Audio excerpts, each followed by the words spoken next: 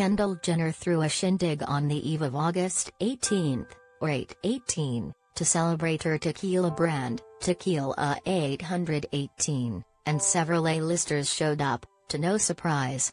One eye-catching photo from the event, which was obtained by TMZ and can be seen here, showed Kim Kardashian chatting with her ex, Pete Davidson's friend and co-star, Orlando Bloom.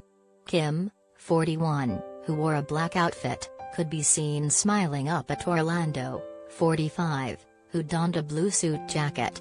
He laughed as he grabbed Kim's hand in a friend-like handshake.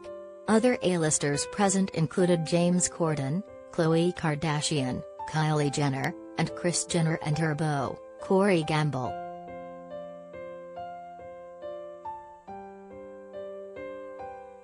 The photo of Kim and Orlando chatting it up came less than a week after Hollywood Life revealed Pete, 28, was leaning on Orlando for support after his split from the reality star and businesswoman.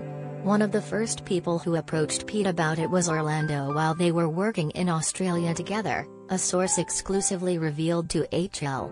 Orlando and Pete have become very close these past several weeks, so Pete felt comfortable opening up to him.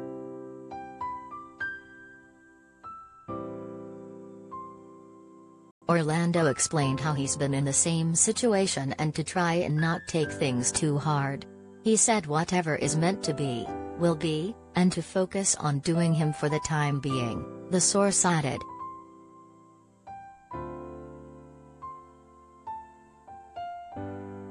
Hollywood Life confirmed Kim and Pete's breakup on Friday, August 5, and the actual split happened at some point that week.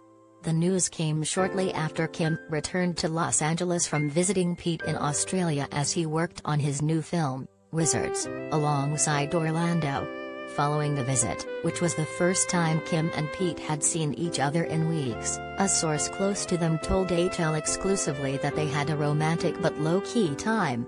They spent the entire time locked up in their private hideaway, and she's telling her sisters it was so romantic, the insider revealed. During their time there, they cooked, cuddled, and laughed.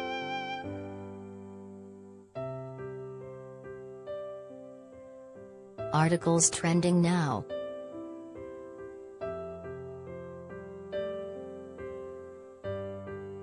Trending now.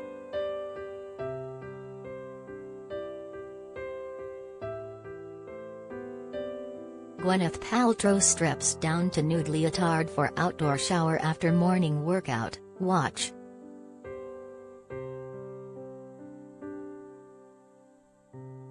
Eminem's daughter Hailey rocks white corset bodysuit in new photos.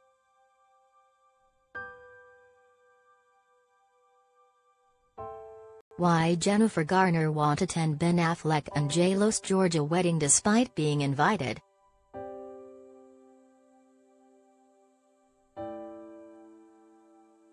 However, it was their hectic schedules that ended up pulling them apart.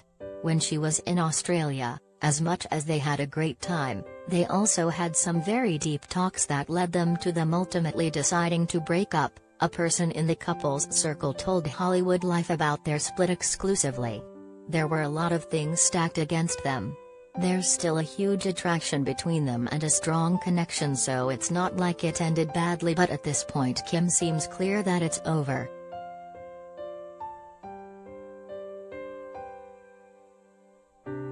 Pete being so far away in Australia put a lot of strain on things. The distance hasn't been easy to navigate.